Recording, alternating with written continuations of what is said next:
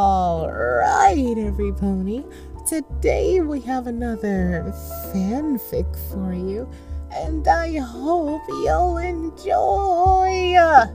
So, without further ado, how about we read the description?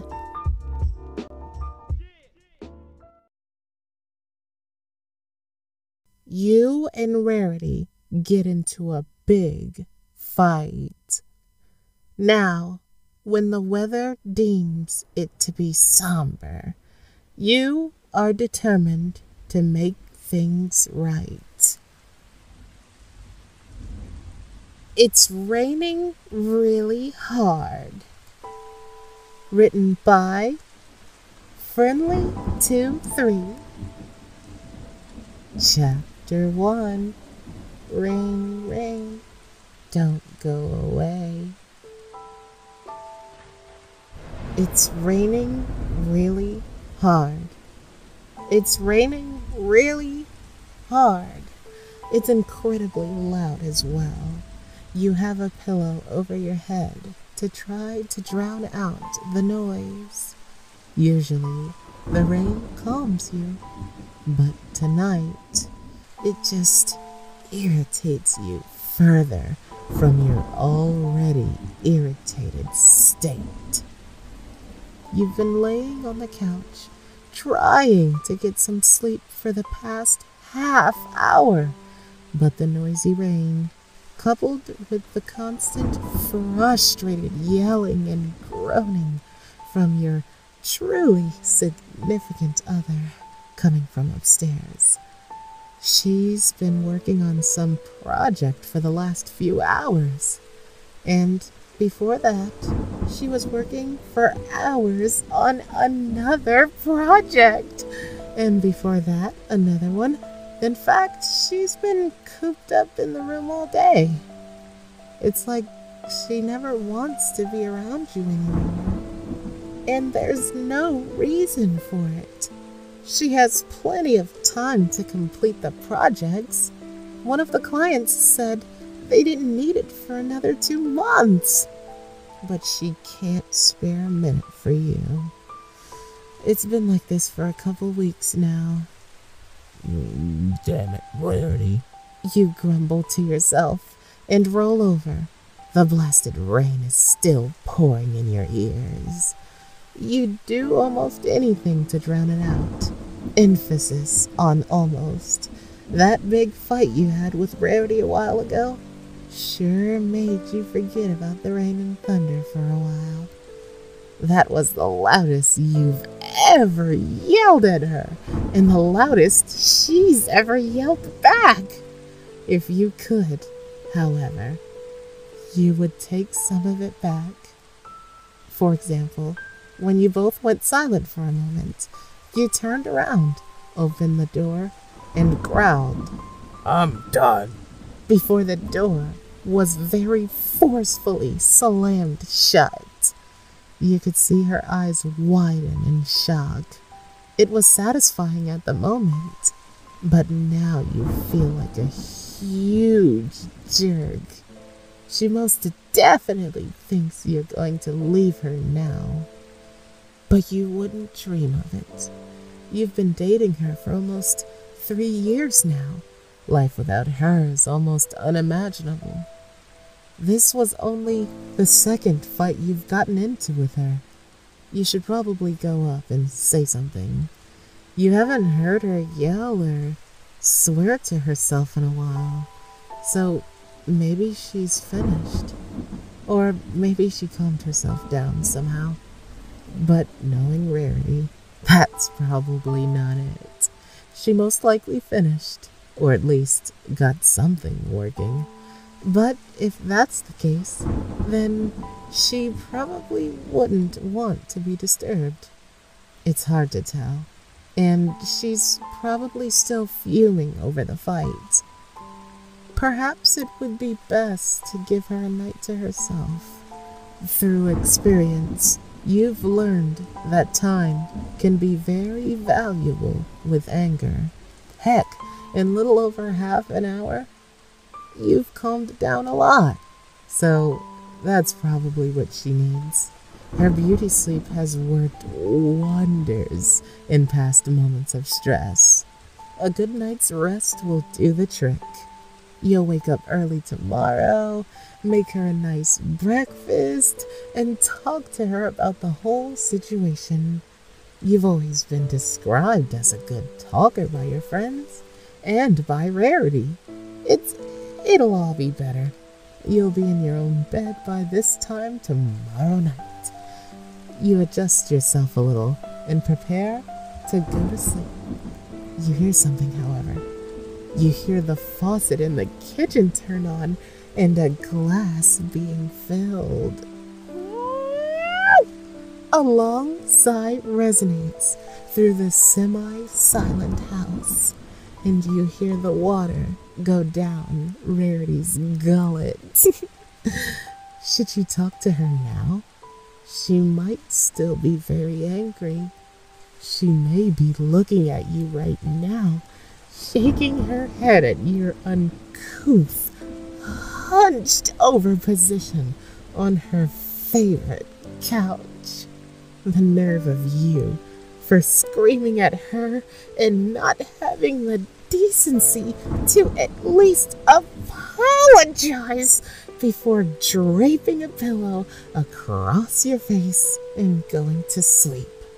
You hold in a smile as you remember all the times Rarity has pointed out your sometimes beastly nature. It makes you chuckle sometimes. You miss those times. You don't want to be mad at her. What a fool you were. You stormed up and yelled at her before even talking to her about it first. You want to hold her again. You lift the pillow from your face and sit up, only to realize she's no longer in the kitchen or living room. She must have gone up in her workspace again while you were in your thoughts. You stand up and head up the stairs. You take a left. First door on the right. It's slightly ajar. Peering inside, you can see numerous papers and scraps of fabric strewn about the floor. An inkwell is spilled on the carpet. A display stand is on the floor, and an unplugged sewing machine lies in 2 pieces on the rug. This is certainly new. Even in her worst of times, she has kept her workspace neat and tidy. She would never dream of getting ink on the carpet. You can see her hair is a mess, and she has her head down next to an empty glass. Her shoulders bounce as she sobs to herself. This isn't her usual dramatic, over-the-top sobbing. This is real crying. You've seen her like this only once, when her sister ran away from home for 2 weeks. Words begin to make their way through her cries. I'm so sorry. Please don't leave me. I didn't mean to. Please. You did this. You drove her to this. A loud crack of thunder resonates through the house and rattles your bones. You see her jump, but she never raises her head. You push the door open, but she doesn't notice. You want to move forward, but you're too horrified by what you're watching. You pushed her to such a low that she doesn't care about her hair or her carpet. She doesn't care about running makeup or a messy room. You pushed her to the point of simply sobbing. It hurts your chest. You want to vomit. It hurts worse than anything you've ever experienced. You want to reach out, to touch her back, to stroke through her hair, but you can't move. So you simply call out, Rarity? She jumps a foot and whirls around to look at you. She says your name and babbles as she tries to come up with an excuse for her current state. After a few moments of failed speech, she resorts to an uncomfortable silence as she simply stares at you.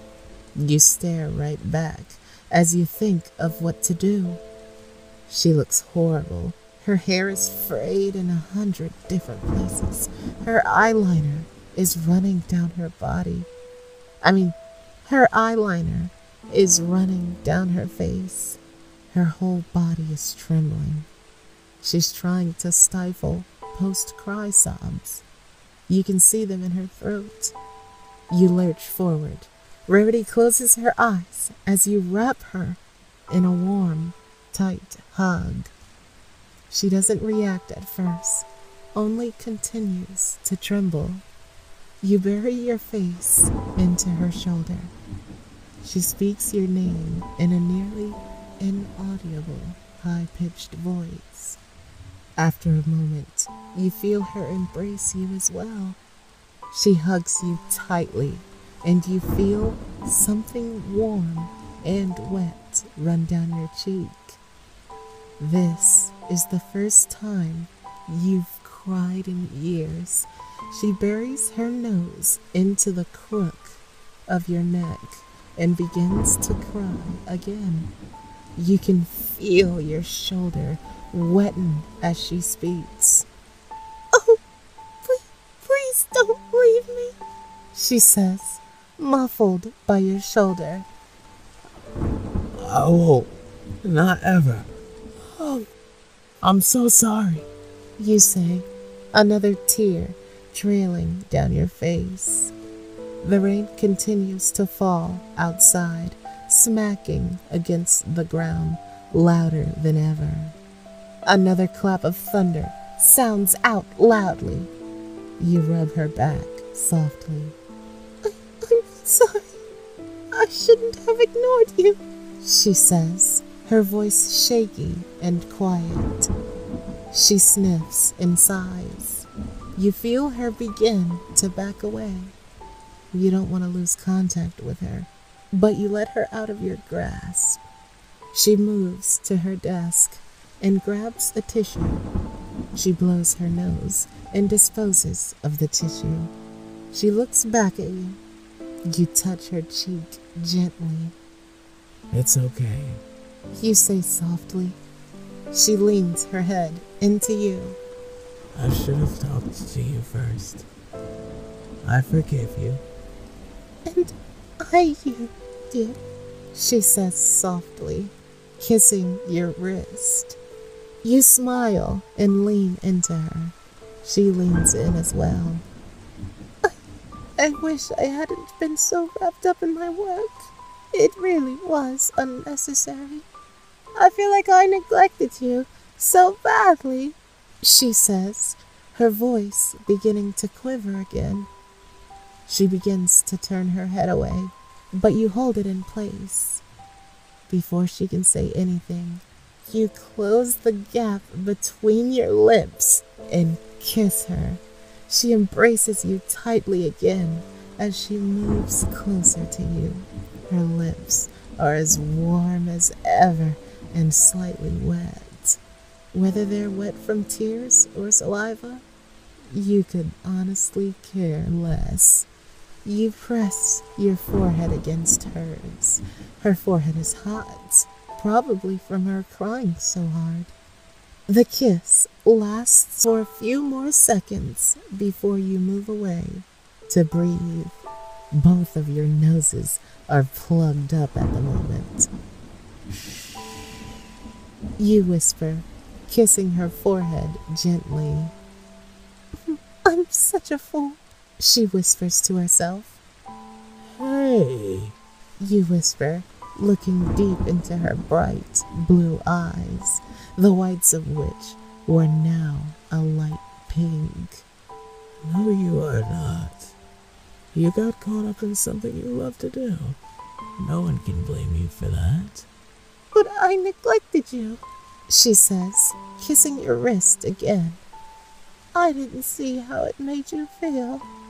I'm so sorry, she whispers, another tear running down her face. You catch it and wipe it away. I forgive you, Rarity, you say, pulling her in for another hug.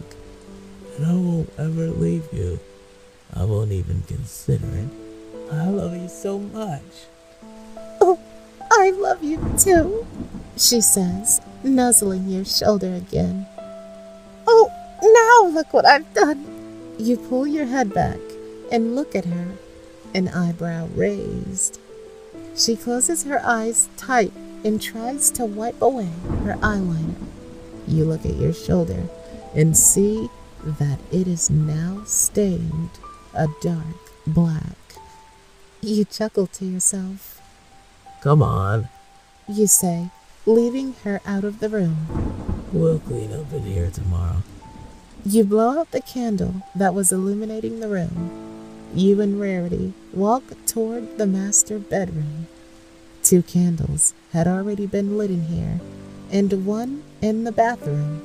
You lead her into the bathroom, and she cringes when she sees herself in the mirror. You smile warmly and turn her gaze away from it. You grab a washcloth and run it under the sink. A few minutes pass in silence as you wipe her face clean of any eyeliner or other makeup. She looks at her reflection and dons a look of disgust. My hair still looks hideous, she deadpans. You chuckle again as she walks into the bedroom and lays under the covers. You lie next to her and wrap her in your arms. She yawns deeply, and that causes you to yawn in turn. Ah, I love you, she says, nuzzling her head into your chest. I love you too, You say, kissing the top of her head. I promise you, she says, looking you in the eye. I will always make time for you. I will never neglect you again. I give you my word. and I give you my word You say, that I'll always talk to you first. I won't ever just yell at you again. Rarity smiles at this. You were justified. I wasn't. I could have talked to you first. Well, no matter the case, I'm glad to have my sweet tiger back, she says, nuzzling you again. She always calls you that for some reason. She always found it cute. I'm happy to have my little fashionista back. You say, kissing her head again. No, fashion.